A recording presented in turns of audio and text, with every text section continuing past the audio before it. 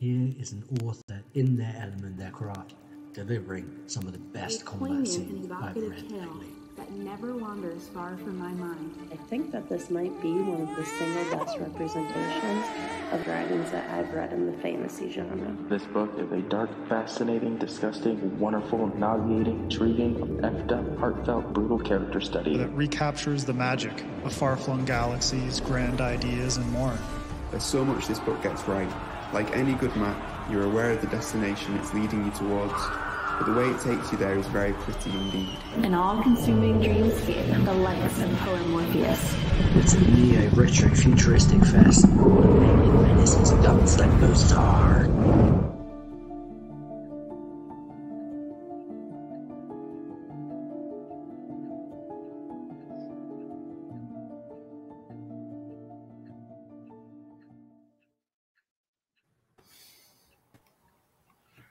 Well, hello everyone. Welcome to TBRCon panel for 2023, panel number 28. We have an awesome group assembled here of some fabulous authors. I can't wait to delve into the topic of hard versus soft magic systems with this great assembly of talent. I'm P.L. Stuart, author and blogger. Special shout out to the wonderful Adrian Gibson for facilitating TBRCon 2023. There's so many great panels. There's readings from authors. There's D&D live stuff going on. So I encourage you to check it out. It's not too late. Just go on YouTube and punch in SFF Addicts podcast and or FanFiAddict, and you'll be able to access all of those, the ones that have been already live and now recorded. So shout out to the incredible Beth Tabler. I'm simply filling in for her. She was supposed to be the moderator for this panel. She's a bit under the weather. Hope you're feeling better, Beth. If you're watching, she is the fabulous leader of Before We Go blog and also one of the big editors for Grimdark magazine. So shout out to Beth, and I hope you are feeling better. Without further ado, our esteemed guests, I'd like to give them a chance to introduce themselves. I apologize. We'll go, if that's okay, we'll go clockwise, counterclockwise. So basically, we'd start with Rebecca. So I'll let everyone introduce themselves. Hi everyone, it's lovely to be here. So I'm a half British, half French, half Iranian author who writes in English at the moment. I write sort of fantasy, young adults, quite a lot of soft magic system things, but I enjoy hard magic systems, so it'll be an interesting one to chat about. My latest novel has come out last year, Collarbound, and book 2 is coming out in May, The Hawkling. And again, lots of social magic stuff to discuss there. That'll be good fun. Hi, I'm Ed McDonald. I'm the author of the Raven's Mark series and more recently, Daughter of Redwinter. Available in all good bookshops, UK and US. Traitor of Redwinter will be out in, I think it's October this year. And the final book in the series will be next year. I'm a historical martial artist, amongst other things. Also, if you didn't see my D&D session yesterday, go and check it out. I had some really good fun with some other really great authors on there as well. Hello there. I am Scott Drakeford, author of Rise of the Mages, just recently out from Tor Books. Book 2 will be out sometime. Don't have a set date yet. Y'all know how that goes. But yeah, I was at one time a mechanical engineer, corporate product person, and am currently a full-time writer and full-time house husband / stay-at-home dad. Hey everyone, I'm Ben Galley. UK author, originally UK, now loitering in Canada. I'm the author of the Emaneska Series, Scarlet Start Trilogy, Chasing Graves Trilogy, Scalussen Chronicles, and recently the first book of the Bloodwood Saga, Demon's Reign. And yet, when I'm not chasing some words, I'm usually chasing bears with drones out here in Canada, and a terrible snowboarder. Hi, I'm Premee Mohamed. I am also loitering in Canada, although the loitering here seems to be kind of more permanent. I'm based in Edmonton, Alberta. I write novels, novellas, short stories.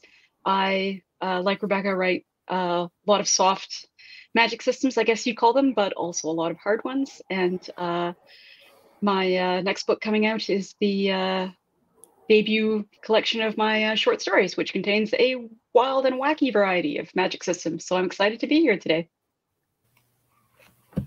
Well, fantastic. Thanks everyone for the introductions, and wow, again, what a megawatt star panel that we have assembled here. So so we can delve into this whole hard versus soft magic thing. So can you all define what a hard and a soft magic system means to all of you? Because some watchers may not quite grasp what that means. So what do we mean when we're talking about hard versus soft magic? Rebecca, we'll probably try and go in order again. Yeah, thank you. I mean, it's a bit of an artificial distinction. The sort of working definition as a sort of writing tool, hard magic systems would follow a rigid set of rules, might require more explanation up front to understand, and also have been established to follow those rules for the magic.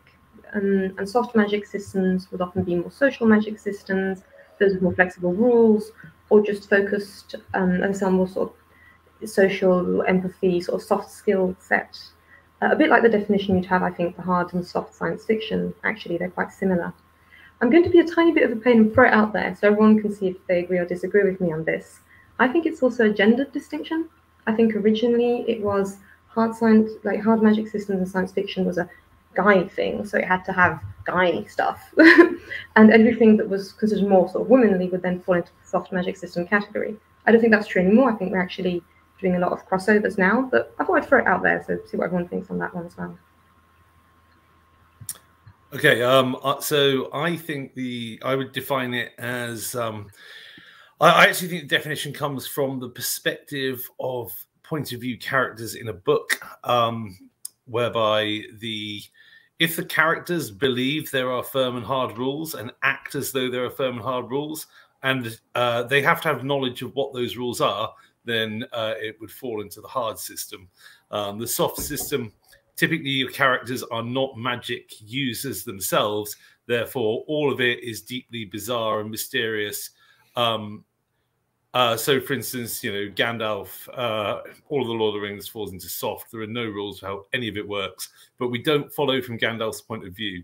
And the reason for that being that if we're following a point of view character and we are in limited third person or first person, and the character does not understand how their own magic operates, then it's very difficult to follow that. But I will say, I think that they are actually just perspective distinctions, because all hard magic systems break into soft to resolve the story. It's the change in the magic where we break the rules that actually always is the resolution. I don't think there's any gendered issue about it. I certainly haven't seen that because I don't think male or female, I don't think you could write because I think it comes from character perspectives. It doesn't matter who's written the story. I guess that means to Scott. Yeah, I guess that means I'm up, huh? Yeah, I think the only real thing I'd add is I really like that way of thinking about it, Ed. And some of my favorite stories are, in fact, stories where the magic system becomes less soft, right, over time, and the characters progress through some journey of learning about the magic system, and it becomes closer to a technology for them, right? Pass. Yeah, sorry, I was trying to unmute then. No, you're great. Couldn't press the button. Yeah, I'd agree. I think it's interesting in terms of perspective, because I think, yeah, even if it's a perspective choice or a perspective definition, I think, yeah, you can either uncover the rules or uncover the lack of rules. So I think for me, yeah, it's law and rule based. I don't think it's necessarily tied to complexity. I wouldn't say there are soft magic systems are always, less complex, and hard magic systems are more complex.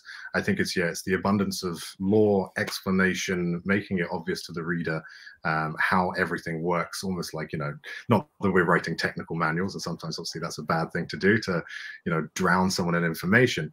But I think, yeah, for me, it comes down to the fact that someone could dig into it as if it were, you know, or it could be taken out of the book and put onto a wiki page, you know, to have all that information there. Whereas, you know, as Lord of the Rings, that was I had this written down. I had Lord of the Rings written as my first answer, and you beat me to it, Ed. But that's, you know, I think a prime example. If only we'd gone for one that was more obvious than Lord of the Rings. That's it. But yeah, I think it's, you know, with that, it's the, you know, it's I forgot what I was saying now, but yeah, that's it. It's the abundance of lore, or the lack thereof of lore and explanation that someone could dig into and understand, and, you know, essentially extrapolate and learn as if it was, you know, a piece of technology, like Scott said. Yeah. Yeah, I agree with a lot of that. I do agree also with Rebecca, though, that whether or not we think it's gendered, historically it's been written gendered quite a bit. And the example that I'm thinking of there is Pratchett, especially in Equal Rights, where Esk, a witch, tries to become a wizard, and it's two very, very different magic systems. They tell you witchcraft is soft magic, and wizardry is hard magic. Wizardry, you know, has all the rules. It has all the, you know, the spells. That's how they're able to build hex, which is not a person. So it kind of takes it out of the realm of magic is something that you are, to magic is something that you do. So, you know, it's very much the case in the countryside where, you know, you kind of are a witch, or you have the ability to become a witch. Whereas for wizards, it's kind of more you can learn to be a wizard because it's very rules based. And so wizards think of themselves as hard magic, and witches kind of think of themselves as soft magic. And in the book, that's how they interact. And I think I've seen that sort of witchcraft, soft women, and wizardry, hard men distinction in books like quite a bit. So I don't think it's just up to the perspective character. I think it's also up to like the source of the magic, and kind of, again, whether magic is something you are or something you practice. Yeah, that's some exceptional insights, and I concur with all of you. And I do sense, I think it was Ben that was saying that, you know, I do feel that with the soft magic, yeah, you feel that lawlessness, that it's undefined, and because when I think of magic, I think of something that's really mysterious. There's an element of surprise. You know, they're powers that can't be easily like described or comprehended, and you don't know the limitations of it. That's how I think of soft magic. It's got this, you know, this endless, you know, reach of scope and power, and this potential for this immeasurable amount of power being wielded, right? Very, you know, ambiguous, and something that can be, you don't know how transcendental it can be. So yeah, that's how I think about soft magic versus hard, which is, you know, again, more like, I almost think like science, but no, those are some fantastic points that you've all raised. So what do you think, folks? So whether it be hard or soft magic, what are the qualities that make an excellent magic system? So what I really enjoy the most in magic systems are creative. So the person practicing them can be creative in the way they use them, whether they have hard rules or whether they don't have hard rules from the get-go. I find using them in interesting ways can be really fun. So, for example, if you think of the Mistborn, that's a very sort of hard magic system by Brandon Sanderson, and depending on the metal, you know, the rules are set out, you can do different things. But I love the idea that for the same metal, if it's small enough and you push on it, it will fly away from you, and then suddenly you've got guns in a medieval fantasy world. But if it's bigger than you, it will push you upwards, and then suddenly you can sort of do train rails formation, they push on the metal and fly. And that's the same rule, it's used in two really different manners. So any magic which allows both the author and the reader actually to think, oh, if I had that magic, this is how I'd use it in interesting sort of new ways. I think that's a good magic system. Something the reader can then take away and sort of tinker with and play with. Are we going to keep doing a clock? The other side. I don't know. Okay, yeah, let's keep doing the clock. Okay. So really good magic system. It's because I don't really believe in hard magic systems. I don't really believe there are magic systems. I believe because if you can break the rules, is it really a system? What kind of system is that at all? And if all systems are soft magic systems, eventually, when we need to solve, you know, when we get to book 5, and it's like, oh, maybe it's not so interesting, these restrictions. However, I'm being a pedant, really. Good magic systems are one in terms of writing are the ones that the writer gives the reader just enough information early on to understand what are the limitations, what can't it do. I think Brandon Sanderson has famously said this in a lecture somewhere, but if I remember reading The Magic Faraway Tree, where I think a teacher was reading it to a class when I was a kid, and there's a wizard who traps them, traps these children. They're in a fantasy land. There are no rules, absolutely no rules in this, and he traps them there. And then it was half term, so we had a week off school, so I couldn't find out what happened next. And I cried every night for a week because while the children had formulated a plan to fly away on a carpet, I just thought, but he'll just wizard them back. Now, it turned out when we got back to school, he didn't have the power to wizard them back. But because there are no rules established in this world, being a wizard was a completely meaningless term. And my expectations as an emotionally inept 8-year-old were not up to it. So, curse you, Enid Blyton, for that and all your other failings.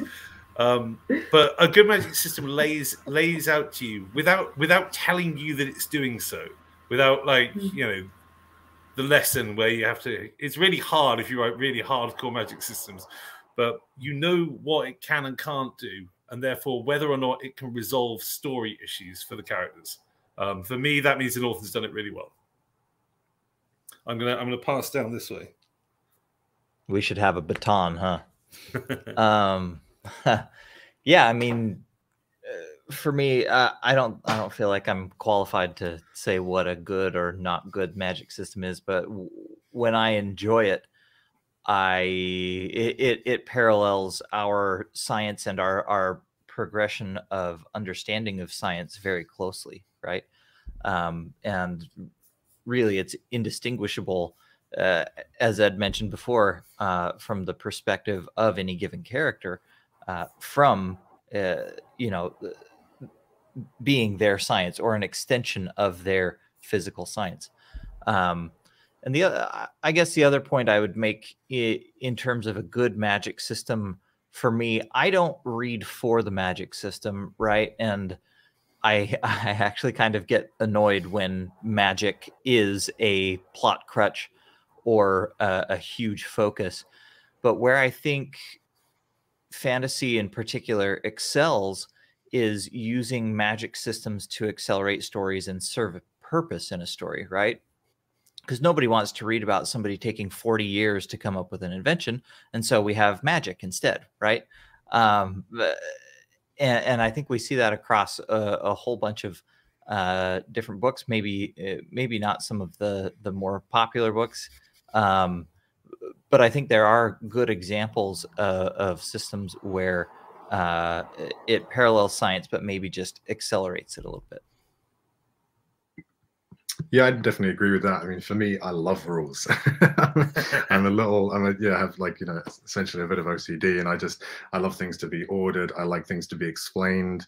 And I've never read the Harry Potter books, but read the Harry Potter films. And I don't want to bring up Harry Potter because we all know it's not yet necessarily, the epic and dark fantasy that we essentially write. But with that, I'm always like, well, how can they do this if this happens? And how? But then there needs to be a rule, and then they've just broken that rule.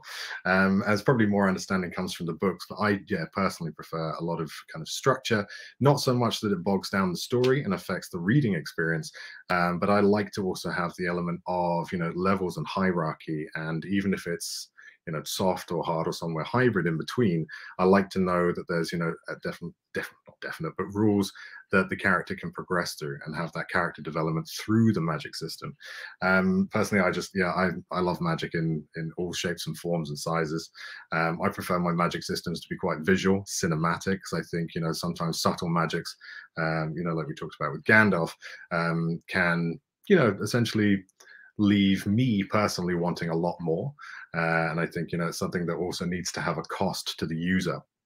as well. You know, magic, while it's fun to be overpowered and to have an OP character, you know, just pulling a spell out of the bag at the last minute and then just, you know, essentially destroying everyone with a click of the finger, again, doesn't give me that struggle and that hierarchy, that progression of the character and the struggle that essentially I want to see behind magic. So yeah, for my magic systems, which I do write, I wouldn't say the hardest magic systems, but I mean, yeah, a lot of my books have Ars Magicas in the back of them and a lot of different, you know, appendices that explain the magic systems in more detail.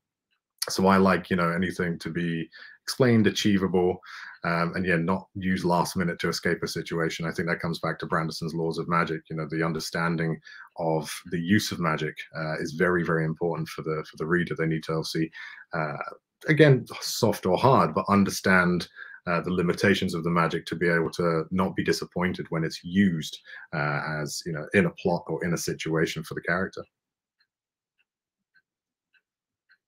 Yeah, I really liked what Ed said about like expecting the wizard to just wizard the way out of the problem. Because I think my favorite kind of magic systems are not ones where actually like magic solves all the plot problems, but actually like causes at least as many as it solves.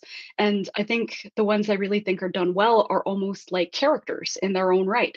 Like you have some that are just absolute chaos goblins, and you have some that are very kind of like stick up their butt, you know, very prim and proper and would never break a rule.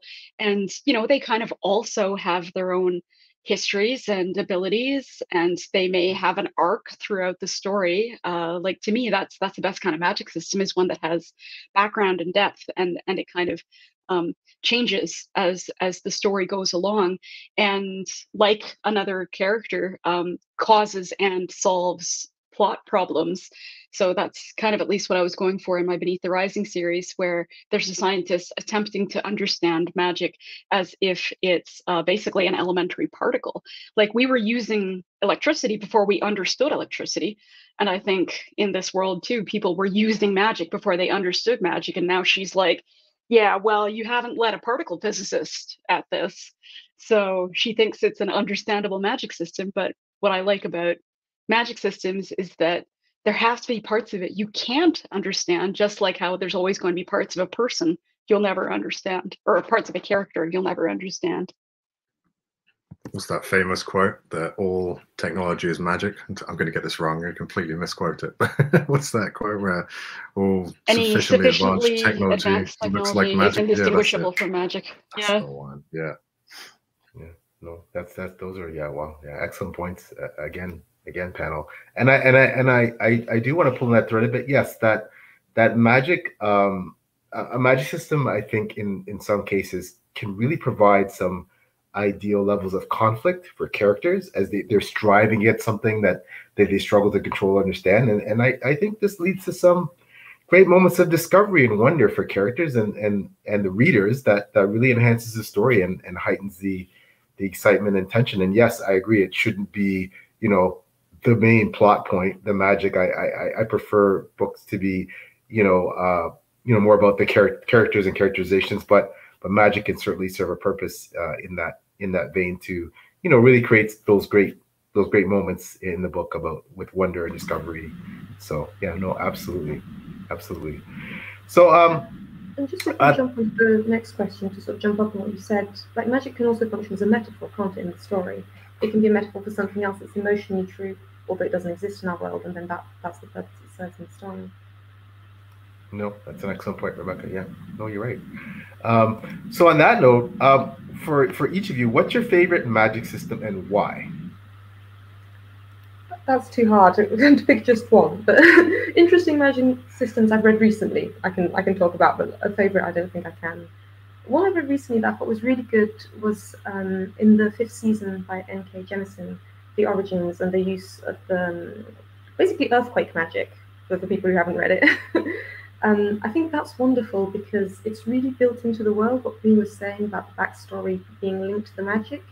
So it's a world that's had quite a few apocalypses. And I found myself reading and wondering, did humans develop the ability to protect themselves from earthquakes because it kept happening? Or actually, is it because humans have the ability to provoke earthquakes that they keep getting apocalypses? So magic systems like that are both, and there's such a big scale, because often magic systems try to be smaller scale so they don't mess up the world too much. And she goes the opposite direction. A mage messes up, gets a bit of a psychological crisis, the world is destroyed. You think, ooh, way of raising the stakes. So I thought that was a really interesting way, and she still made, she still managed to get a story that works out of it. We don't just get a power creep and then we don't have a world anymore, because that's one of the risks with sort of high-powered magic systems. So that's one I read recently that I really, really enjoyed. Yeah, I'll let everyone else gush about their beloved books. So I'm going to go with one of the softest of the soft magic systems in the hardest of hardcore books. Glenn Cook's Black Company, which is published around 1984, I think it was. This is a series of books in which the main character is frequently around magic, but never really has any ability to use it. And there's a fundamental distinction made in the book that it's like you are either a wizard or you're not a wizard, and there's no grey lines. And the distinction between being a wizard or not being a wizard is so enormously vast.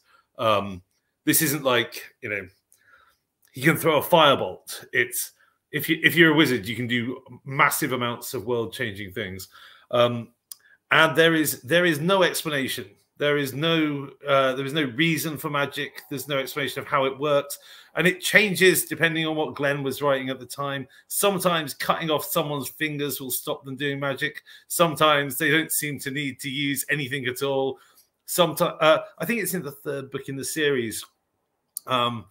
There's a wizard who is trying to stop someone doing something, and this guy is a few miles away. And I think Cook just writes, Bowman's unleashed the killing spell, but knew it was too late. And it's like, oh, the 5-mile range killing spell. He doesn't even know where this guy is. He just does the killing spell. So that would have been handy in the last 2 books, wouldn't it? Yeah. Don't care. I honestly don't care. And some wizards, they have one power, which is whatever their name is. If they're called Stormcaller, they can call storms. Why? We don't know.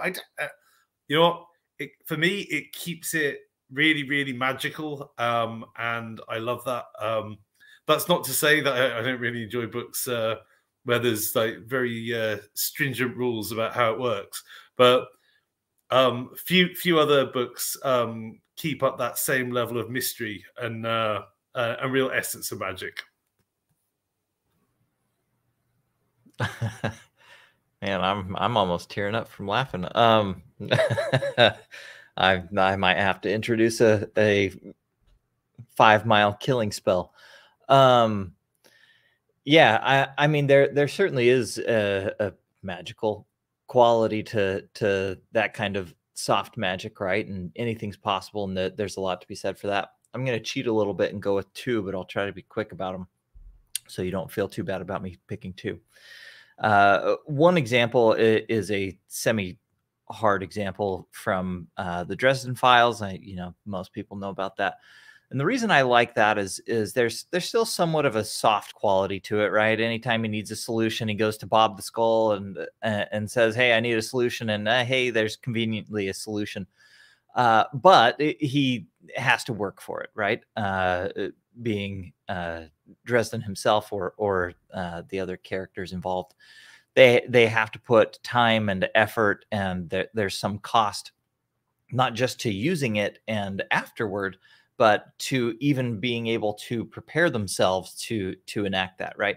And it, in my opinion, builds the suspense of that story and serves a purpose for both the plot and the characters. On the softer side, and going back to one I've read recently, like Rebecca mentioned, is my friend Richard Swan's recent book, The Justice of Kings. I really like, and I guess there might be some spoilers here. I should probably be more careful with spoilers with recent books.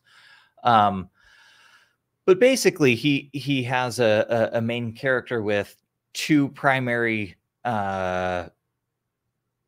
magic powers, and just says these are things he can do, and he clearly shows a cost when those things are used, and they're definitely not in the realm of superpowers where they're really solving anything for him, really more tools to get further along the the plot progression. But there is no, you know, here's this spell, here's this thing. It's just, this is a thing he can do, and you know, you touch this book or maybe read a spell or something, and it just works. Where are the rules? I think, yeah, I do like it. I think, yeah, it's, apart from the, I don't know, my mind going mental over those sorts of, you know, lack of rules and the just ability to have everything like a 5-mile killing spell. I do enjoy kind of the mystery of a lot of soft magic systems. And one of my favorite, I mean, I don't know also what you're worrying about too, because I've got 3-4 examples here. I don't have to say them all. But yeah, just Robin Hobb's, you know, the magic in her world and her series is great for the softer side of magic, even though, you know, it has elements to be learned. I absolutely love that. I think it's, my other example is completely different, but Allomancy, which Rebecca's already mentioned previously, and I think it's great because it does have those rules that can be changed, bent slightly, and I just think, you know, the depth of that as well is fantastic, and it's definitely been an inspiration for me in the past. But the one that I find, I mean, there's a lot of unique magic systems out there, but one that really sticks in my mind is Garth Nix's Old Kingdom series, and the fact that you draw the magic from death itself, and the bells and the locations and the 2 different types of magic, one of which of course has that incredible cost to it as well. You know, the dark, you know, saying it, some of the words blisters the lips and makes the, you know, the mouth bleed and all sorts of stuff like that. And it's always stuck in my head ever since I read that series. So yeah, those are my top examples. Sorry, just very quickly, I was going to choose Robin Hobb's Skilling and Eldlings books as an example of a really good hard magic system. It's been years since I read it, but I remember just learning, you know, about the, you know, the way that kind of it comes naturally, you know, to fit. It's all kind of like comes out of nowhere, and then it's just like, well, we're going to go. But yeah, with the things of the Wizardwood and the Eldlings and all that sort of stuff, it does get harder throughout the series, doesn't it? Oh man, I think I'm gonna have to possibly cheat too, but I think my favorite, and it isn't really like a system, but I think my favorite sort of style, vibe, aesthetic of magic is, you know, in the system, humans aren't supposed to have magic maybe, but they have it bestowed upon them. Like from a god or a demon or something like that. They've just been given something immensely powerful. So the magic system is basically full chaos goblin because you've been given this divine ability and you're not divine.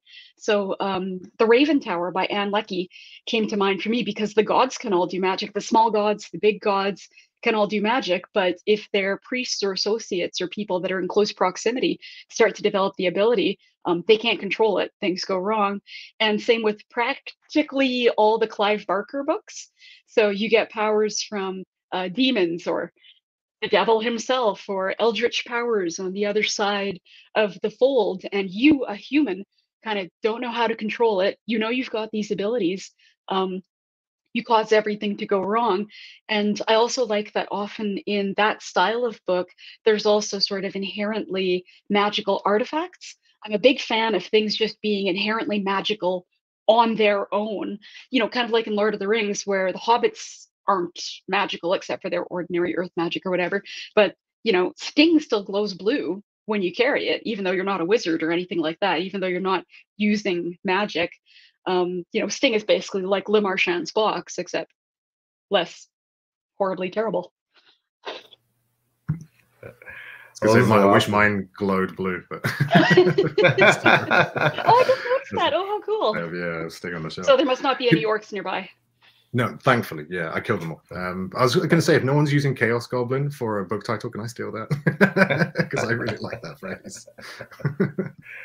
Well, those are some awesome Rex too. It's great, you know. Sure, people's TBRs are groaning now with some of those. I actually have to give a shout out specifically to. I'm going to cheat too, although technically maybe as a moderator I shouldn't. And there one Ben Galley, actually the written. I actually did really like the vibe in the Emaneska and with the School of Archmages and I thought that was a really cool vibe, more on the soft magic. And for the hard magic, I got to give a quick shout out to Thomas Howard Riley, We Break Immortals. It's a chonker. But it's probably, I mean, short of someone like Sanderson, it's probably one of the most like comprehensive, detailed hard magic systems I've ever read. Like the achievements just gargantuan. There's this comprehensive appendix to explain the magic system, and you know, to be honest with you, the hard magic stuff isn't really my preference, but I really enjoyed that book. So, but yeah, definitely on the soft magic side, I really dug what Ben did with the written, which is the first book in Emaneska, and Thomas Hart Riley. I really liked his hard magic. Those two kind of stand out. So I know I'm cheating, but no, it's a treat. So okay, so do you find that there are any particular drawbacks to each type of magic system? I guess it links back to what Ed was saying, and then quite a lot of people picked up on it, as to, can it solve all your problems for you, the magic system? And if so, why wasn't it used before? And I think actually both magic systems suffer from that. So if you establish rules for a hard magic system, it's a bit like establishing the rules of a detective novel. The reader should have all the keys to find the solution. So if then you add a rule at the last minute to find the solution, that can be really unsatisfying for the reader. They were like, well, you've just changed the rules for the game. I could not have guessed that. And then soft magic systems can suffer from the opposite, because they haven't explained it. They can introduce new elements. But actually, readers only believe what you tell them. I don't know if you've noticed this. In the first third of the book, tell them anything after the first third of the book, they're like, no, that's not how your magic system works. You tell them, I invented it? No. You have to have told them in that first part, and then they can apply it to the rest of the story. So I think that's something to be careful of. And I think the most successful magic systems are ones where you get that aha moment. Like, you had all the keys in hand, you still can't see the solution, and when the character finds the solution by twisting an existing rule in a smart way, or using something that was there all along, but the reader hadn't seen it, that's when you get a really good moment, because you think, oh, I should have thought of that. Of course, the magic has always worked this way. It can do this. I just hadn't thought of it this way. So yeah, that's something I think. And of course, as authors, it's difficult, because once we've established the rules, then we have to think of interesting ways to use them. And we've put all our cool stuff in the first third because we were so proud of it. So then it's up to us to find new ways of using it. So I guess, I mean, even being even more annoying, I also don't see magic systems as being something that can be divisible from a story. And I think of characters as this as well. Of course, if you're talking about like what's the magic system in a role-play game, yeah, you have it, but that's why it's a game. In the same way, I don't have a combat system in my books, but you would in an RPG. And it all comes down to what sort of story are you telling. If you want your characters to... Typically, if you want your characters to have to resolve things through wits in some way, through their character strengths, then soft magic systems can work really well. T. Kingfisher's Nettle and Bone last year was really good for this. It's kind of like a modern fairy tale, but we don't need to know what the rules of the magic are. Not all of them, anyway. What in soft magic you need limitations. There has to be a reason why you don't have, why can't I just magic someone on the other side of the world dead when I want to? Why can't Sauron just, why can it gets frustrating if you don't at least have reasonable expectations. But a lot of soft magic systems, you just kind of assume because things haven't happened, they probably can't. And that's the limitation in the soft magic system there, that when it turns out, if you mind that 5-mile killing spell, like if that bothers you when you get to that point in the book, that is an issue. I love it. But with the hard magic system, you get the completely... Well, first of all, who the hell am I to talk? Somewhere at the back of this book, I've actually got some like what is the magic system written out. But it's boring. I think rules and having to learn how it all works is like incredibly dull. Even though I write a magic system about 6 trances that all do different things, and for me as a reader, but you get the frustration that in order to resolve the plot, you can't just do what the characters have learned through the whole book to do. They have to break the system. And then, it turns out we can break the system, and it wasn't, the rules weren't the rules. And you run the risk of being a bit Deus Ex with that. The best authors don't make those mistakes in either sense. They don't make it boring. They don't make it... If surprises are commonplace, then surprises aren't surprising as well, you know? So it's all in how you write it, all the way through, whichever system. But yeah, they basically they run the risk of becoming each other.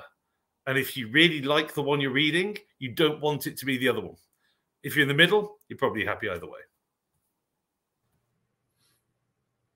Yep. Don't have a ton to add to what you two just said. If it's too prescriptive, too detailed, it's boring as hell. And if everything's solved or you know, you're constantly revealing new magic abilities to solve problems, I just stop reading because there's no suspense. You just killed all suspense.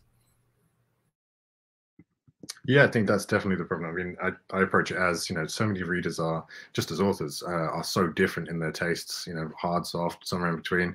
I think, yeah, some readers will get bogged down by the explanation, if it especially isn't drawn out or in kind of introduced in a way that lets people know there's more, and then obviously slowly drip feed that information without it being too Deus Ex. I think, yeah, a lot of people on the other side, though, will say, I need more rules. So it really comes down to reader tastes. That's obviously championed by the author's taste above that. And obviously, you know, that's getting into a different podcast about, you know, how to find readers, etc. But yeah, I think as an author approaching it from that direction, I think taking my most recent, my book, Demon's Reign, my most recent book there, it is a progression fantasy that does have a magic system that is pretty, you know, set in stone. But I've made the mistake with other books beforehand of just being like, oh crap, I need to actually add something that breaks. I don't want to break the rules, and I have to then somehow find a way around it in a clever and satisfying way. And so I've limited myself way too early on book one. And by book 3, it's becoming a pain. Just like introducing phoenixes that I did in my first book of Emaneska, when they can't exist in the world later on. I was like, oh God, had to go back and make some changes. I think also with a soft magic system, yeah, it comes as an author. It does give you the scope to make a lot of changes later on, but again, you lose, as we said, the suspense, the surprise, and it again can be seen as a kind of a cop out and just something that's nice and easy. And so yeah, I think it's I don't know, it depends on the reader for me, but again, I think it all definitely comes back to what the author wants and what the author likes. And again, if you know, not every book is for everyone else. Yeah, definitely not a lot to add there. But I agree definitely with what Rebecca said, which is that the drawbacks of either type of magic system are the drawbacks that we all have to watch out for, like hawks writing genre anyway, because genre is basically defined by being, you know, books that readers will come into with preconceived expectations. And for a fantasy book, one of the expectations is that we are going to set up the sort of story world and the you can do this, you can't do this, you could probably twist this, but this isn't described yet in like the first third or so. So like, for instance, for me, where with the Beneath the Rising series, where I wrote the first book as a standalone, it got picked up at a 2-book deal. And then the third book kind of came out of nowhere. I had the devil's own time trying to be consistent with the magic world that I had set up in the first third of that book, written like years ago, to get to the end of the third book to be like, okay, is this still consistent with what we said would work in the first third of the first book? And nothing new has been introduced, and no one's going to come to my house to throw tomatoes at me because, oh, you changed all the rules. You broke this instead of twisted this. None of this should have been possible. You made it too easy. You cheated. The main thing that readers do not like is when authors cheat. So I think that's the drawback of either system. Yeah, those are great points, panel, and I do believe there are drawbacks, but you know, not necessarily things that you can't overcome. You know, in that vein, you know, and I probably would have to divide this into perhaps and maybe not publish when we talk about publishing trends, self-publishing versus traditional publishing, because again, you know, a bit of a different thing there when we're talking about trends and what big 5 traditional houses are looking to publish versus what indie authors like myself are putting out there, because we can pretty well put out whatever we want and kind of almost create the trends. I feel, but perhaps I'm wrong. But in any case, what do you folks think about the publishing trend? Is it lean towards hard or versus soft magic? And again, you may have to delineate between indie versus trad if you feel it necessary. But yeah, and I guess you have, Brandon Sanderson, I think, is kind of an outlier in some ways, and thinking of him especially, in mind. What do you think the trends are, like hard or soft magic? What are you seeing with what you're reading out there and seeing that's popular? I don't know. I've got very eclectic tastes, and I read things that were published ages ago, so I don't know if it's a trend. My instinct would be that historically we were probably more in hard magic systems, probably because at the birth of the genre, you have to be more clear on what you're doing, and then you can move towards softer magic systems.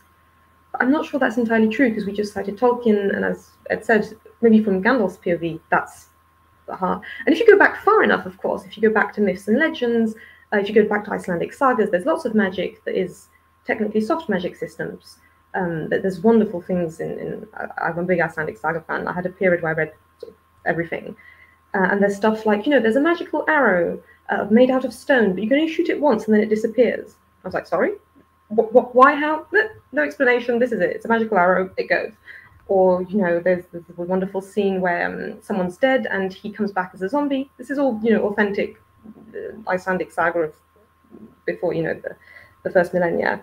And so they go and fetch his wife, and they're like, sorry, your husband died, but he resurrected. He's walking around as a zombie, creeping everyone out. Can you tell him to stay dead? So she goes and sees him, says, can you please stay dead, honey? He says, yeah, but, I've just got a few things to sort out first. Sort things out, goes back to being dead.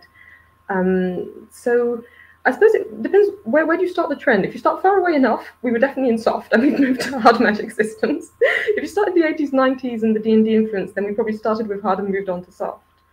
I guess, hopefully, authors now feel freer to do hybrid systems. Things like the Russian authors, the Strugatsky brothers, in Monday Starts on a Saturday. It's all fairy tale magic, but they're looking at it like scientists. He finds this coin that reappears in his pocket all the time, this magical coin, the main character, and he thinks, oh, I wonder if it reappears in my pocket in all circumstances. If I pay it to buy bread and to buy fish, does it reappear? If I keep my hands in my pockets, it changes pocket. If I have mine in both pockets, where does it reappear? So things like that, hybrid systems are, I hope, something we're moving towards, so we don't have to worry so much about the definition and we can have fun with the rules. So in terms of being a trend or how trends are acting, I don't think there are any trends in terms of them, because I think there's been room for lots of different types of stories for a very long time. I think that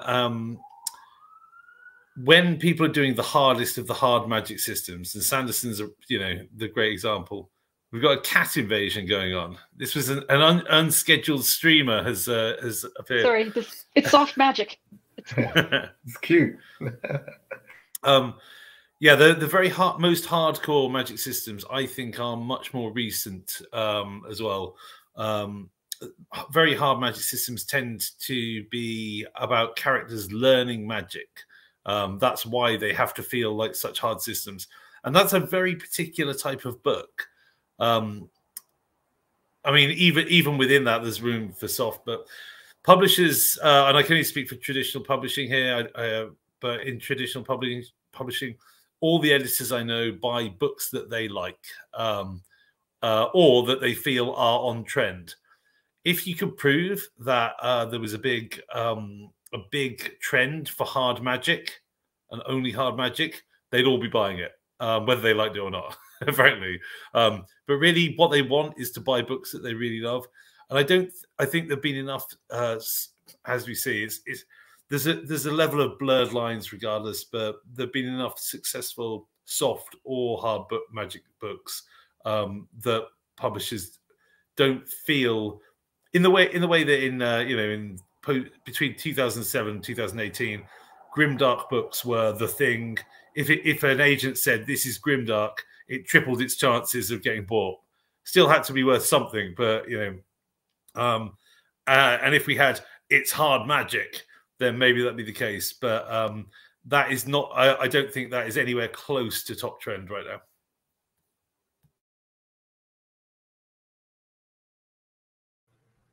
Yeah, I think. Yeah, sorry, I was just fiddling with the mute button. Yeah, thank goodness. I do think that the trend, if there is a trend, is a proliferation of a whole bunch of different systems, right? And blends of different systems. And I think we're more able and it's more accepted in readership in general to do whatever you want. As long as it's executed well, I think you can do whatever you want. And that's fantastic. It doesn't have to look like Lord of the Rings or like the Wheel of Time or whatever anymore. You can get away with anything, and that's fantastic. I'd agree. I mean, that is the beauty of fantasy, is that you can essentially write whatever you want and use magic to just get out of it if you don't want to go any further. But I think it's also, yeah, it's like Scott said, there's so many different subgenres and subsets of audiences that, and a lot of crossover between those audiences as well, especially now into science fantasy as well. We're just blending complete whole genres together. But I think, it's in terms of so many magic systems out there in the fantasy world, I think we're seeing almost I think this kind of spans across trad and indie, but I think, people are saying or feel that they have to explain their magic systems more to show that they are original or different. And therefore you kind of get creeping into maybe the hybrid or harder magic systems. In the indie world, I mean, we've seen a huge, unbelievable, staggering increase in game lit RPG, progression fantasy, all sorts of stuff. And I think, that inherently comes with a lot more rigidity and a harder magic system, similar to, Dungeons and Dragons RPGs. And, those fandoms are, voracious. And I think that, I'm not sure it's come from multiple different areas, but I think, we've seen the success of it, like Will White and Shirtaloon just dominating Amazon in all genres, not just fantasy. Whenever they launch a book, they're #1, or at least top 100 of all Amazon. So I think, yeah, that has created a huge thirst for more of that, especially in web serials, indie published books. Small presses obviously have been producing a lot of that as well. So I think, yeah, from the indie world, that's my experience. And I think even just as epic fantasy, Sanderson being an outlier has also inspired a huge amount of people as well to create not necessarily harder, but to maybe think outside the box with their magic systems. I mean, I know, like I said, Allomancy was a big game changer for me, because I was like, aha, I can do this, that, and whatever, and have these rules. And that's why, yeah, Emaneska has become slightly harder over the years, and Scarlet Start and Chasing Graves trilogies, they have the Ars Magica in the back of the book, and are very rigid. And that's definitely people like Brandon Sanderson inspiring me personally as an author. Yeah, I guess not much to add there. I definitely agree with that the trend I feel like I'm seeing is that there is no trend, but also with Scott, in that the trend seems to be a proliferation of, instead of the old days, instead of people being like, oh, I'm writing a fantasy book, I can put magic into it. Now people write the fantasy, the magic system before they start writing the book. And kind of like with what Ben said, I think another thing I'm seeing as someone who is chronically disgustingly online is sort of the Reddit-ification or TTRPG-ification of magic systems, is people trying to put into their books ways to plug every possible loophole, because otherwise some dork on Reddit is going to go on there and start a thread and be like, it's like all the sci-fi books. They're like, well, actually, I did the math, and this planet would actually have a 28.5 day year, and it wouldn't be 27 days like it says in the book. So you have people doing that for magic systems. So I think there's possibly a trend towards that sort of, I'm going to write this magic system as if it were a TTRPG and put in all the rules and hope that the seams don't show. But I think especially as an author reading these, I see all the seams. So I don't know if there's more of that, but it's something that I'm seeing more now than I used to. I think it's a trap, though. I think the more you explain it and the more detailed they are, the more the readers go, oh, but can I pick it? I think step it's away. Absolutely a trap. Exactly. Yeah, it's a trap. Magic. That's it. And it's so funny if you translate that to all of the adaptations and say what you want about them and say what you want about who's actually consuming this stuff and whether they're quote unquote serious fantasy readers or not. Ring of Power, You know, House of the Dragon, the dragons fly. Why, we don't know. You know, how, like, that's, I mean, if you're talking about, you know, mass consumption and entertainment and TV, that's what we're watching. We're watching these totally soft magic systems from writers who wrote, you know, either in the, you know, in the World War II era, post World War II era, and up to including the 90s, where, you know, anything could happen and we don't know why, and nobody seems to care, but we're eating it up. But that's, mind you, of course, that is on screen and not we're not talking about the written form, but still, you know. But I just find that fascinating. So now, this kind of leads into one of my questions about that specifically, that soft magic systems are prevalent in media, TV, and movies. So, but why is that? Why are we content with seeing this, you know, on screen? Where, you know, is it a sense that we can't convey that properly? We can't convey those hard elements on screen. Like, what is it? Why is it that we're seeing this difference between what we're consuming on screen versus what we're reading? I'm not sure where the difference comes from. I think what you were saying about what we consume, if you think of the Marvel series, I mean, you can argue it's not magic, but come on. It's a really soft magic system in that they introduce new elements that they then don't use in other films, that just solve the solution on this one, that sometimes can do things that they then can't do again in other. So I suppose if you're telling a good enough story, especially on TV, then maybe people are a bit less fussed about how the magic actually works. I think in writing anyway, it's a bit like combat, will need to be more realistic than film because you haven't got the visual. So you think of a really nice choreography being filmed, it doesn't really matter if it's realistic, if it's good enough to watch. But if you write something and it's not realistic, people are like, well, yeah, but that's really heavy, and how would you have jumped this? And because you haven't got the visual, and the visual can cheat. You can film something that looks credible, and it's not actually doable. But it doesn't matter because it looks like it is. Whereas in writing, you've only got the words. So I think, and then the reader will have to conjure up and imagine what's happening. But for that to work, you have to give them solid enough words, if that makes sense, solid enough sort of imagination bricks that they can build with it. So I think that's why writing finds itself having to justify its magic a bit more. Although that's not always the case. There's some very good magic systems that don't explain anything, just throw you in there. But then I think you get what I was talking about before, the sort of suspension of incredulity thing. It has to happen early enough that then readers are on board with it for the rest of the story. And if it's introduced too late, then they will nitpick again. It could also be a thing of how slow it is. You can put a book down and think about it and come back to it the next day. You rarely read it you don't binge. I mean, some people binge read books. My sister reads a full trilogy in an evening, but most of us don't. We read it over a course of a few weeks. So we have more time to think about it in between. And so our brain has more time to nitpick. So I think that might also play into it. I've been trying to think of some sort of clever answer, preferably one where I sort of deny that there's any such thing as magic systems. But I haven't been able to come up with one. I think that we do have hard magic systems on TV shows. Good example of this would be the Vampire Diaries, where you know what the rules are for vampires.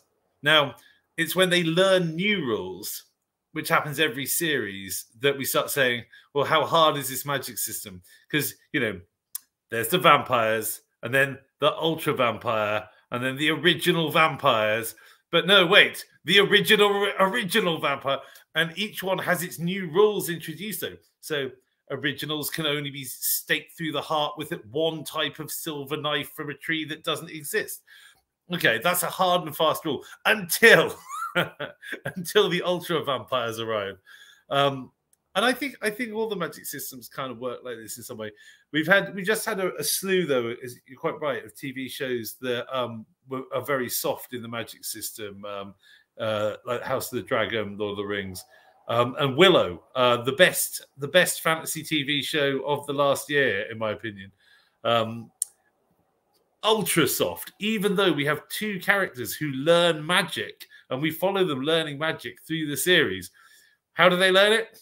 They just say the words and things of varying impact happen.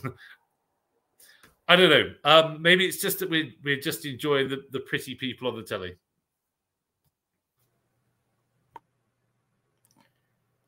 Yeah, I mean, I think it has to do with the medium, right? The obvious of there's just in a book you have more space to explain and repeat, and people have to pay attention. You know, I actually think audiobooks are an interesting middle ground there, because I have found I can't listen to overly complex sci-fi or fantasy and keep up with a hard magic system, a very different new world with a whole bunch of different weird words and titles and whatever. And yeah, part of that's probably that I'm just dumb. But I mean, there is an inherent difficulty level in different mediums, right? And when we're watching TV, especially nowadays, we're often on our phone or on our computer, or have a kid bugging us for something, something along those lines. And it's just harder to keep track of, okay, what do these 17 shards of whatever do? And why is it important? And why 8 hours later is this thing solving this problem? You know, it's just a lot harder, in my opinion, to pull off a complicated and hard, because in my opinion, hard magic systems are often more complicated, especially a Sanderson-esque hard magic system. Harder to pull that off in a visual fast format versus a relatively information dense textual format. I'd completely agree. Yeah, I think it's the general audience for that kind of TV and those kind of TV shows, especially things like Charmed, Stranger Things, Willow. I think it is, they have to write it for a slightly more general audience, and if they go in full complicated magic system, it's going to potentially piss off, a big chunk of their potential audience. I also think, unless it's coming from source material such as Lord of the Rings or Game of Thrones, which is obviously already written and are obviously very, very soft magic, I think it's just the fact that they have to write each series. You've got a team of writers who they do the pilot and they get greenlit for one series, and then they get to the end of that and they don't know how it's gone, and it goes well, and they're like, we need to write another series. Oh God. And it's that kind of book 1, 2, 3, problem that a lot of authors, myself included, have had. And I think, it's that, to me, is kind of possibly one of the reasons. Yeah, I absolutely agree with everything. I think the main thing is kind of like Scott said, it's that you can't have the reasoning, you can't have the interiority on TV in that sort of visual shortcut medium that you can in a book. In a book, in a hard magic system, the wizard can spend, if he wants, 5 paragraphs explaining why this spell works. In TV, if he tries to explain it for 5 paragraphs, people will turn off the show. It's clunky, clumsy writing. Like, writing for visual media is so totally different from writing novels. And I think also partly, again, it's the shortcut thing. I think a lot of the harder magic systems would literally just take too long to represent. Like, the one I'm thinking of actually is Full Metal Alchemist, where everything works with like the magic circles.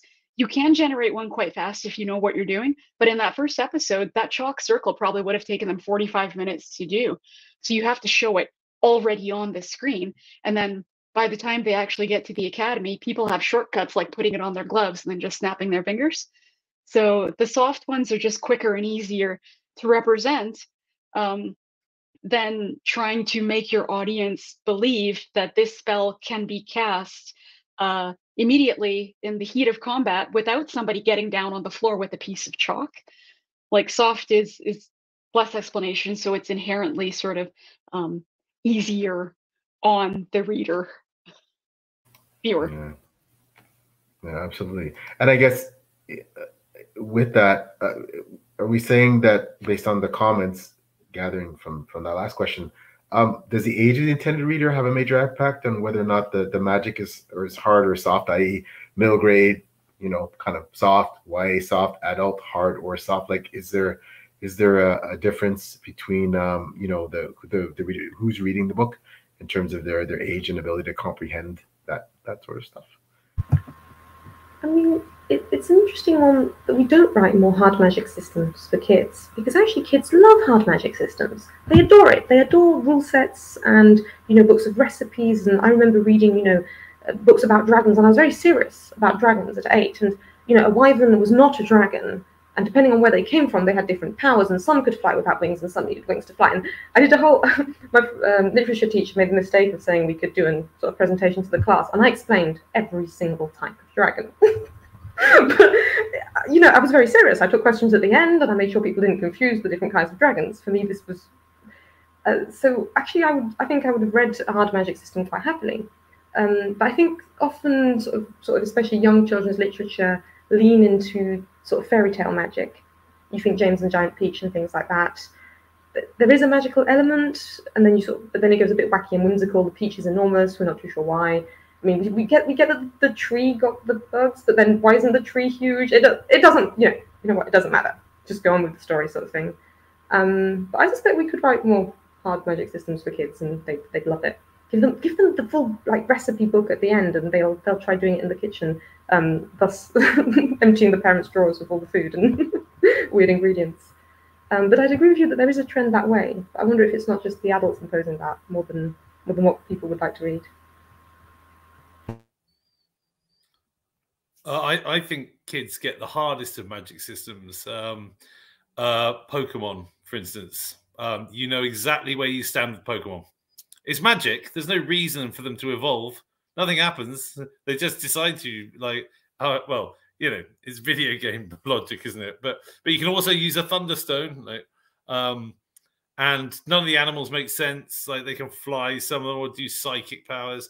But you know, it's super hard. And kids love rules. Kids, they don't even need stories. Little ones, they're happy if you just read facts out of an encyclopedia, because everything's new to them. So there are also, but then, yeah, sure, we also have fairy tales for kids. So no, my shortest answer of the panel is going to be no. I don't think it does that. What kids are you reading the encyclopedia to? Unless if you ask a kid, can you name a dinosaur for every letter of the alphabet, they will just do it. Yes, that's true. That's true. That's true. But that's dinosaurs, and that's a little different. But yeah, dinosaurs are just dragons. They're just a different kind of dragon. Dragons. Very true. No, that is funny, because I mean, so I have a daughter who's almost 8, and I see a lot of that, right? It's Pokemon, it's Harry Potter, it's dinosaurs, it's Percy Jackson. She knows, she knows the Percy Jackson version of all the Roman and Greek gods, and she knows a whole bunch of Harry Potter spells, and she knows all this crap that I'm like, I couldn't tell you a single one of those things from my read-throughs of any of these things. So I do think, there might be, like Rebecca said, there might be an adult tendency to try to get away with a lot of soft magic and just say, oh, this is the way it is. Because that's kind of how we are used to treating kids, is, telling them this is how it is and just roll with it. But I do think there's a lot of opportunity to have fun with a logical, hard magic system, even going pretty young, because, point taken, Ed, they will name off every single kind of dinosaur if given the chance. If I can just mention in response to something there, I don't know if you guys have all had the same experience of an editor putting in your margins, but hang on, about 8 chapters ago, didn't you say that this didn't work exactly like this and you couldn't do that? And you're like, the rules have changed. Magic. I have redesigned the rules. Yeah, I mean, I got, to be honest, nothing to add. I mean, it's all been great points. I'd say, yeah, it's. I was doing a bit of research for this panel because I don't really necessarily read a lot of YA, and I found some incredible examples of quite complex hard magic systems in things like the Arithmetist. There was tea making magic. There was all sorts of different stuff. And I think in a lot of fairy tales, then yeah, that also happens as well. I think it again depends on the reader, but I think yes, also we get a lot of rules when we grow up. And then we find out ways to break them. That's where maybe sometimes we then develop a taste for softer magic, I'd say. Yeah, oh my God. Yeah, going with what Ed said, kids love rules. Kids love rules, categories, boxes. If you, like, especially if you read things like a lot of manga or watch a lot of anime, you'll see these extremely complex systems, and the kids will just glance at like the wall of symbols and be like, I know what spell she's going to cast. I'm like, she's a magical fairy. How could you possibly know that? You know, and they'll just recognize all the symbols. And, you know, even in video games and stuff, they like to know that the rules are the rules. They like to know what they can do within the bounds of the rules. If they jump and they end up embedded in a wall, they're going to be as ticked off as the rest of us. And then you look at YA books, like, I can't even think of an example off the top of my head, but, you know, they divide you into houses, and they divide you into classes, and they divide you into categories. And a girl from category 3 can't date a guy from category 2, or, you know, whatever. Kids like boxes around things. And the other example I was thinking of actually was yesterday, the Diane Duane series, Young Wizards, the Young Wizards series. When that starts, the characters are 11 and 12, and they discover, you know, a way to do magic after you take the Wizard's Oath. And in like the second book, they're using an Apple IIe and basically like a command prompt to just type out spells, because all you have to do in this universe is to write the spell out and have it work. And it's, you know, as it goes on, it's a very hard magic system. And growing up, I loved those books. I loved how hard the magic was. And I loved that there were rules and bounds around things. So definitely kids read both types in my experience, love both types in my experience. Very, very well said. Wow, it's amazing. As we're getting slowly start to wind down in this wonderful panel, I just want to, and I know for a lot of you, you've written different books, some of you different genres, and you might write some books that have more of a hard magic system, some more of a hybrid, some more of a soft. Can we just get a little bit more about, in general, without giving away obviously too many spoilers, what readers can expect from, you know, depending how many books you've written and what types of books you've written, what can you expect from you as authors in terms of the hard versus soft magic systems in your books? So I didn't plan on this, but looking back at the 2 books that I've written that are published and their magic systems, I realized that I tend to write magic systems I suspect I'd be good at. So I think I'm biased towards authors and creatives in magic systems. In my latest one, in the Collarbound, the magic is a mental mind magic, the main magic. There's I'm having fun with the counterbalance, a magic that cancels out the mind magic, and it's all linked to the flesh and the body. But to focus on what the main characters do the most, the mind magic, it's basically, yes, it's you sort of project insecurities, things that you've imagined the other person will feel upset about at them, and see if it works. And that's basically just by talking at them and gathering a bit of clues, or just having sort of vivid imagination, you can sort of project things at them. And I realized after I'd sort of written the first one and I was working on the second one, this is just being a writer. You invent a story that you think is compelling, you throw it at the other person, you hope it works. And I thought, I'm a bit biased towards writers in my magic systems. And same for the young adult book I wrote. The magic system this time is visible. You sort of create threads of light from your fingers, and you can sort of shape creatures. But again, that's very much a creative thing. You think of magical creatures you can create and how they'll fight other magical creatures, and then you just make them out of your fingers. And that, again, is just the creative process. So I'm not sure that's what I'll always do, but that's what I've been writing so far.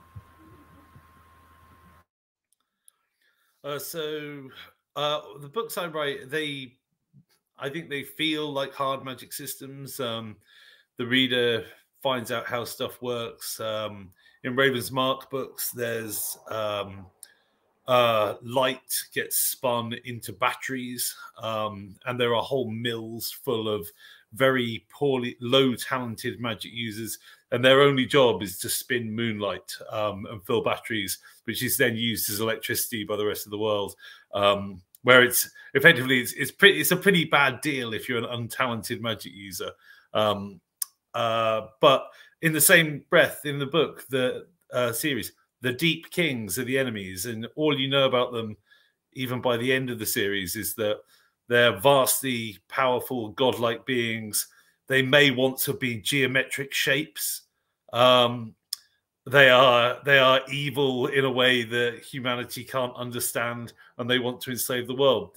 And periodically, they do things of vast magical significance, and there's absolutely no explanation of how that works for those guys. So it's a sort of two-tier system. Maybe this is a hybrid system.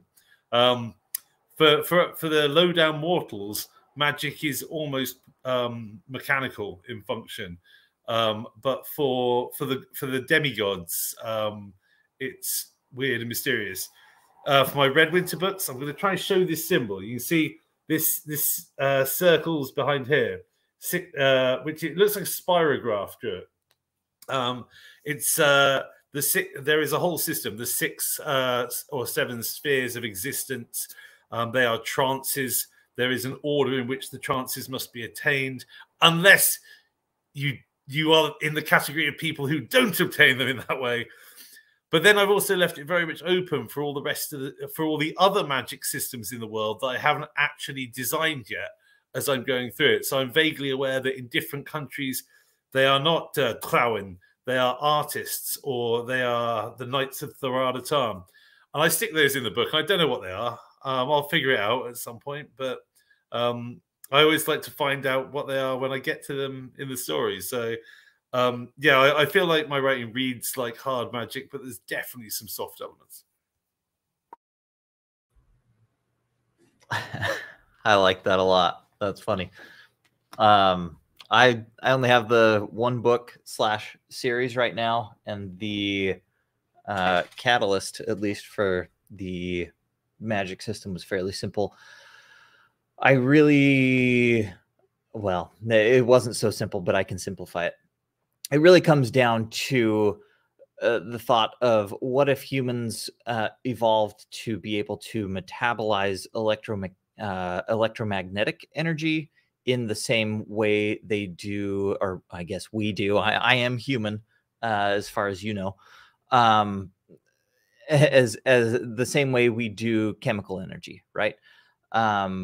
And so I had to take a few liberties to make this kind of work in a pre-industrial world or early industrial world.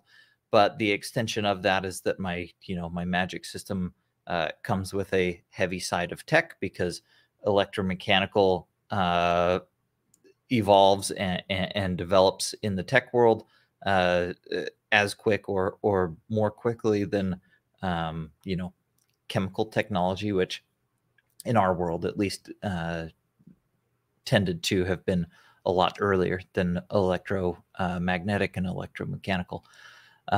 So yeah, that's what you'll find from me. I tried to keep it solidly hybrid, right? Pretty contained within a set of rules that were introduced fairly early on, but with plenty of opportunity for badassery. Badassery, I like it. I'll try and keep this brief. So Emaneska was kind of probably initially my softer kind of magic system. The magic is essentially like dark matter. It exists as a song that was first sung by Avernia, the goddess of magic, thousands and thousands of years ago. It's always thousands of years ago. So, magic is basically, it can be, there's 15 different schools of magic, but it's, elemental, fire, quake, light, shadow, all sorts of stuff, getting into almost telepathical. So there's lots of different types of magic. If you have sort of, not all humans can manage the magic in Emaneska. There are different bloodlines that can, actually survive the flow of magic going through their body. And so, traditionally, siren wizards will, write down scrolls and read from scrolls. Even in battle, they're just covered in scrolls that they'll pull out and read different bits of. Mages in the same world will just kind of speak it or mumble it under their breath. And then there are written mages, which have a whole spell book tattooed into their backs, which puts the magic directly into their blood and makes it intrinsic. Only half the people who are written candidates survive the 3-day ritual that takes. So then you have this very OP character, Farden, who's the written, essentially, and he's got more runes in his spoiler, more runes in his book, as it's called, very original, than most other people. And he's also from a very strong bloodline, so he's yeah, kind of hardcore Chaos Goblin. That's his new name. Then, yeah, my second series, Blood Rush, the Scarlet Star Trilogy, is named after the Scarlet Star, which is that side, a six-pointed star that is basically all about different bloods, and you essentially drink blood. And if you're able to withstand the magic of certain different animals, all sorts of different animals in this Ars Magica, that, you know, certain drinking like centipede blood or Ica can, you know, put armor on your body and things like that. So normally you can only blood rush one type of blood, but then there are people called leeches which can do multiple different types of blood, and then even different veins as well. And then you have lampreys, which I won't describe what that is because that is an absolute spoiler. But so I have a prospector in the, because it's a Wild Western, Wild West fantasy, and so he's a prospector who drinks magpie blood, so he can literally sniff out gold. And then Chasing Graves was kind of built on the Egyptian mythology and the obsession with death in their culture, or I should say the afterlife. And so in that, if someone dies, you can capture their soul by putting their body into what's called Nyx water, which is this black river that runs underneath the world. And then you can essentially capture them into a half coin. You put half the coin in the river, you keep half the coin. And so it's created this entire society that is the ownership of ghosts. It's essentially a slavery society. And the rules are whoever owns the most ghosts, hard to say, rules. And so you could kill the emperor, claim all their ghosts, and then keep going. And it's created this horrible, horrible society where murder is basically a pastime. And so that had quite a lot of rules in it, where copper is the only thing that can hurt a ghost. There's all sorts of different types of ghosts. You can be bound into things, inanimate objects. But yes, the magic of binding. And in the most recent one, Bloodwood Saga, Demon's Reign, it's very elemental, but it's based on taking a sap of a certain tree, which, again, not everyone can be born with, and you are tested at 5 seasons of age, because I don't use the word year in that book at all, randomly enough. And yeah, it's quite elemental, except for fire, which no one has ever mastered. Or have they? Etc., etc.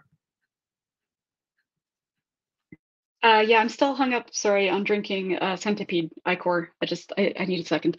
But yeah, I write a lot of cosmic horror. So my magic system is basically something immensely more powerful than you has given you, a mortal with a horrible, fragile, delicate human body and brain, the ability to do magic. So in the Beneath the Rising series, the eldritch ancient creatures, sort of like the Deep Kings that Ed McDonald mentioned, are, you know, they're ancient, they're very powerful. They don't think of what they're doing as magic, and they don't think of themselves as magic. They're just like, well, we're the biggest, baddest, most evilest, powerfulest things in all the universes, so this is just how we are.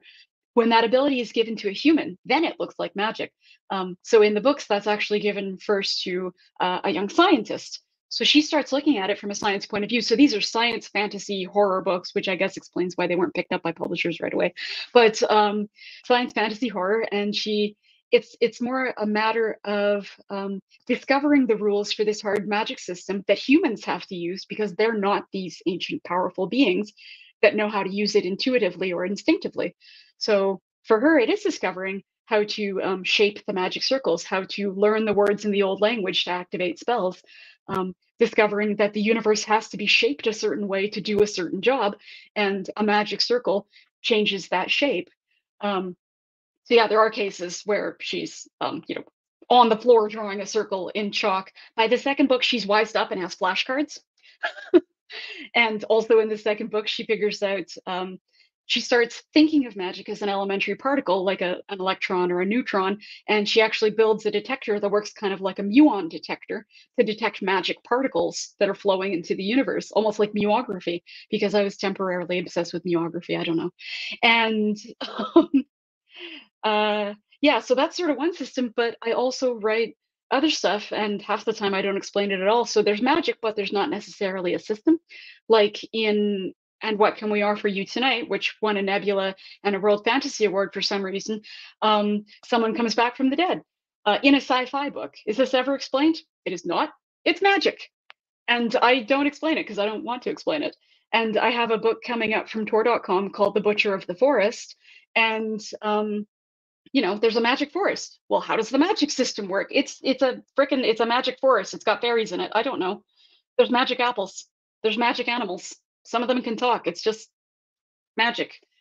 So again, very much a case of trying to distinguish between, is magic something you do, is magic something you have, or is magic something you are? So all three of those will come into play in that book. Wow, it's fascinating stuff. Of course, now I'm furiously adding all your books to my TBR. It's going to be, wow. That's why these panels are horrible for me, because it's just groaning. My TBR is groaning. So, but they all sound absolutely fabulous. These very fascinating, intriguing magic systems that you creatives have put into your work. So amazing. We're really winding down now with about 5 minutes left. I just want to give, first of all, I want to thank each and every one of you for coming on this panel. I think it's been really insightful. I'm sure that everyone watching has got a lot out of it. And like me, adding a lot of great books to their TBR, and also, you know, thinking a bit more about hard versus soft magic and what that means and what the implications are for when you're reading a book, whether or not it has, which element it has. Just want to give everybody a chance to go around and just quickly mention where their preferred social media where they haunt their preferred social media platform, a little bit about where we can buy your books, your author website, etc. So let's go back in order. Well, thank you for moderating and for asking the questions and allowing us to have this great chat. I'm not on social media, I'm afraid. You can find me on my author website, which is just rebeccazahabi.com, and I do have a newsletter and post, you know, writing articles, a lot like the discussions we've had today, and things like that. So that's my only concession to social media. If you want to talk to me, it's through the newsletter. Otherwise, I don't. I'm afraid I get distracted and don't write books if I do social media. You can find me, edmcdonaldwriting.com. I'm on Twitter at edmcdonaldtfk. I'm on Instagram at edmcdonaldauthor. Although I am planning, I'm going to take maybe 6 months off social media because I've got nothing to promote for the next 6 months. And I have to write a book, and I haven't started it yet. And it's going to be about 200,000 words long, so I really actually ought to get on with doing it. So, but I am there, yeah. You write one book, and then they just make you keep doing it. Yeah, I am on Twitter at the Drakeford, and that is where to find me. I have a website that I very rarely update, and I am kind of elsewhere, but mostly just on Twitter.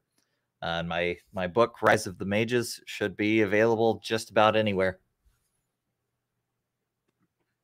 I haunt most social media and online platforms. I'm usually loitering everywhere, so the easiest thing is linktree/Bengali or bengali.com. And then, yeah, my books, audiobooks, special editions, and all sorts of things, hardcovers, books written on parchment, whatever you like, however you read.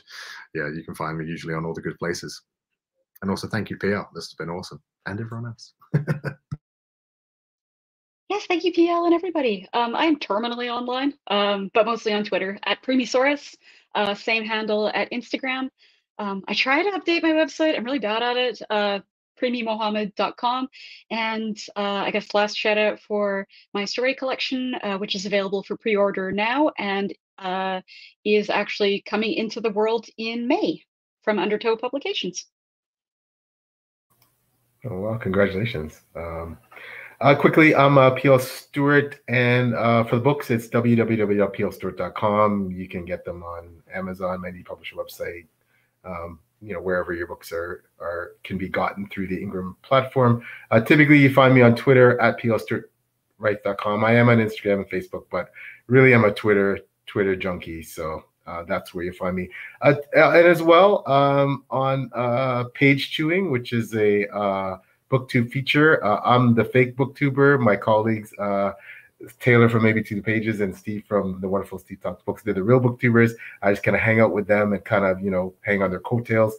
You know, I actually just got off an an episode with the wonderful Rob Hayes that may or may not be going on. And if they're still talking, that's a long time. But yeah, Rob, great guy, obviously good friends with Ben. And you can find me on Page Chewing, and also Before We Go blog, led by the incredible Beth Tabler, who was supposed to be the moderator, which, again, Beth, hope you're feeling better.